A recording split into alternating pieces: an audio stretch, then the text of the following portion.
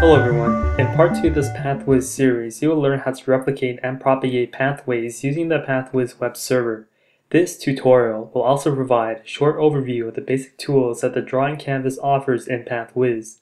Before watching this video, be sure to watch the previous tutorial, PathWhiz Part 1, as it covers how to use the navigate, browse, and search features found in the PathWhiz web server. It also covers some basic pathway creation concepts which will not be discussed in this video. For the purposes of this tutorial, I will demonstrate the replicate and propagate features as a guest user using the citric acid cycle or TCA pathway as an example. These features can also be accessed by registered users and are the same in use and functionality irrespective of what kind of account you have. The only difference is that registered users can make their pathways private. Private pathways are not shared on the PathWhiz public repository and cannot be altered or edited by anyone other than yourself. Making your pathways private is completely up to you and based on your personal preferences. Now let's get started with the tutorial. As you may recall in part 1 of the PathWhiz series, the replication and propagation functions allow PathWhiz users to expedite the pathway creation process. The replication function allows an already existing PathWhiz pathway to be copied or replicated so that it can be altered or modified in any way you desire. The propagation function, on the other hand, allows an existing PathWhiz pathway to be propagated across other species. In other words, a pathway that was drawn for one specific species, say human, can be automatically copied and modified with all the enzymes, transporters, and other features for another species, say mouse. First, let's learn how to replicate a pathway. This is a useful tool if we want to edit certain parts of a pre-existing pathway without having to draw the whole pathway from scratch. Replication also allows you to make modifications or improvements to a locked pathway found in the PathWhiz repository. For this example, let's replicate the TCA cycle in humans. On the PathWhiz home page, click on the Draw tab and navigate to the search bar. In the search bar, type citric acid cycle. A list of results should populate at the bottom. To aid in the search, we can filter using keywords and specify its type and species in these fields. Be sure that these options, guess and example, are unchecked for better results.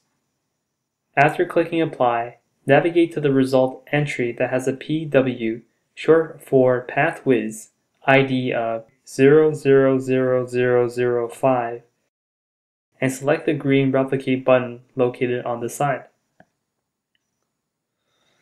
Once the pathway type has been selected, we will be redirected to the new pathway page. Replicating a pathway creates a new instance of a pathway, which will be shared on the PathWhiz public repository once created. By default, some of this information is auto-generated, such as the name, type, and species, for the pathway we're replicating, so we don't need to fill in those fields again. We can, however, change the name of our newly replicated pathway here. Scrolling down the page, we can see a number of optional fields that we can fill or edit.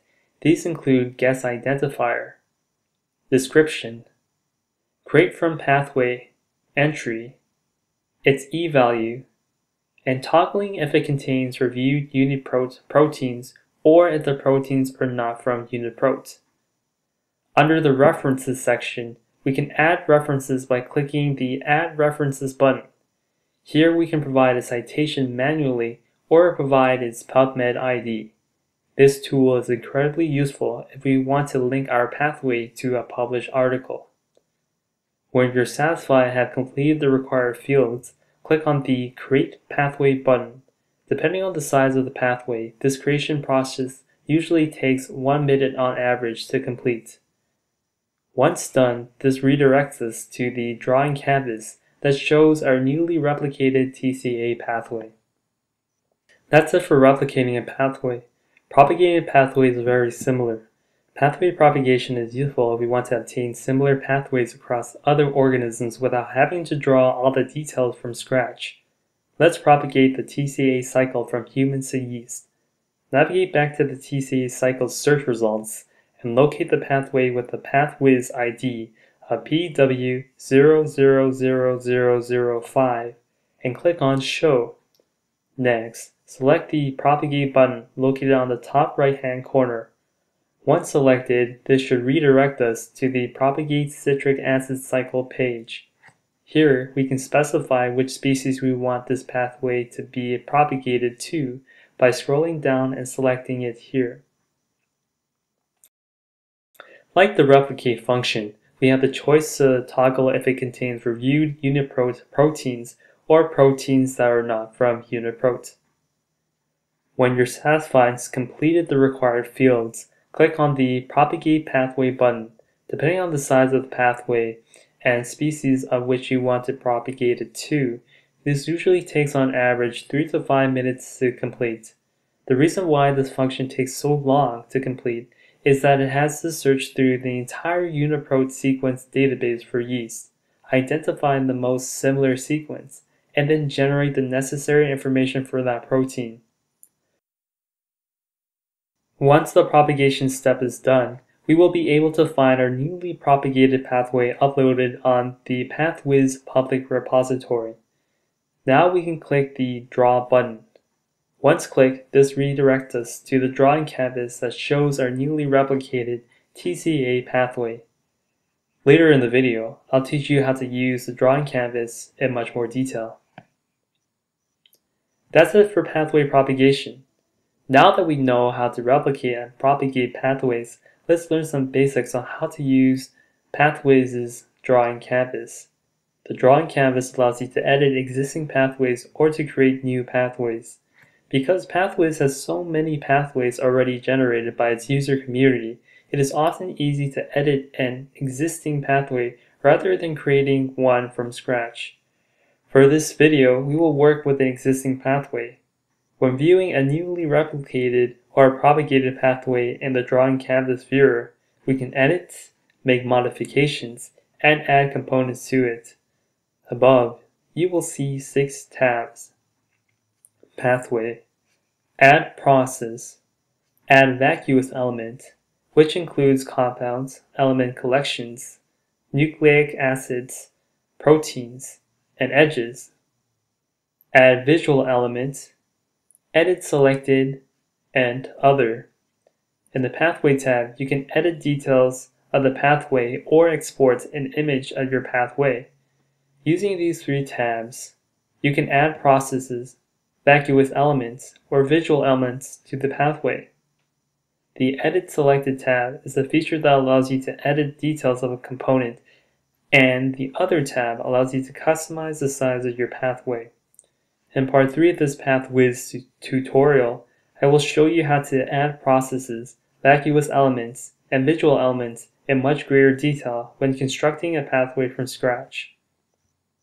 First, when opening the drawing canvas viewer, you may notice that while you edit and add your pathway components, the pathway may appear too large or too small, based on your monitor or your monitor settings. This version of PathWhiz does not currently support a zoom in or zoom out feature, but one workaround is to adjust and play with the zoom settings on your browser. In this video, I'm using Google Chrome. Once you have resized the pathway to your preferences, you can also adjust the grid size on the canvas. The grid area represents the white background that contains our pathway. To adjust the grid or canvas size, simply click the Other tab and choose Fit Canvas to Pathway, which will automatically adjust the canvas to fit around the elements. Alternatively, you can play around with the grid dimensions by clicking Other and then change canvas size. Configuring the size of the canvas usually takes a web server some time to process, so please be patient. If we want to know more about the components or components of a reaction in a pathway, double-click the component of interest. This expands the side menu that shows the color template it's using, the biological state it previously specified, the Z-index, and the reaction it is involved in.